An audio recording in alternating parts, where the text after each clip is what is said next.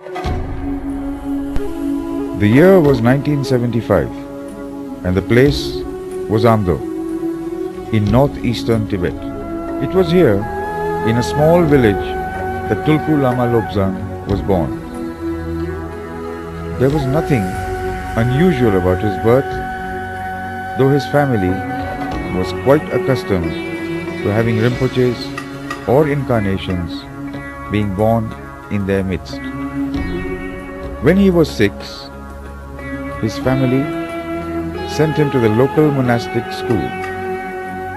Here, he began amazing his teachers with his acute memory and capacity to recall even the minute details. At the age of 13, having laid for himself a foundation of Buddhist learning, he was sent to the Nangzi monastery, one of the largest Bon monasteries in Tibet. Here, Lobsang discovered his true calling, Tibetan medicine. Met by his uncle, Lobsang was soon indoctrinated into the traditions and teachings of the Buddhist masters. At the age of 13, at a colorful ceremony, Lama Lobsang was enthroned as the 8th incarnation of Tulku Nyensel. As the years passed, Tulku Lama Lobsang felt the need for more learning. To pursue his calling, he left for the Labrang monastery. Here, introduced to the secrets and intricacies of sutra, medicine, and astrology, he was given special attention and taught by renowned scholars of astrology and medicine. Finally, in 1992, Tulku Lama Lobsang bid farewell to his beloved Tibet and, accompanied by his mother, travelled to the famous Garden Monastery in the southern Indian state of Karnataka.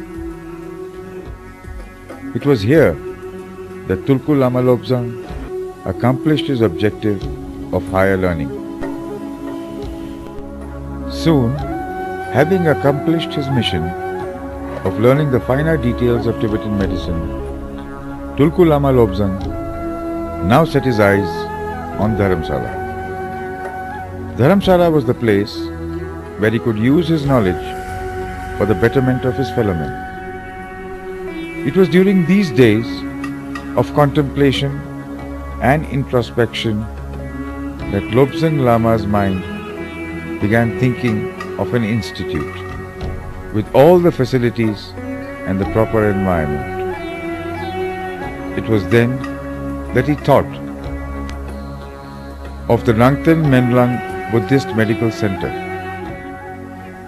The main aim of the Menlang Buddhist Medical Center was to preserve the ancient science of Tibetan medicine by teaching it to students from all over the world. It was now time for him to leave the shores of India and begin sharing his message and giving talks on the efficacy of this ancient yet very relevant system of medicine. Tulku Lama Lobsang found that he could also spread the knowledge of Tibetan medicine to a wider segment by getting his books translated into different languages.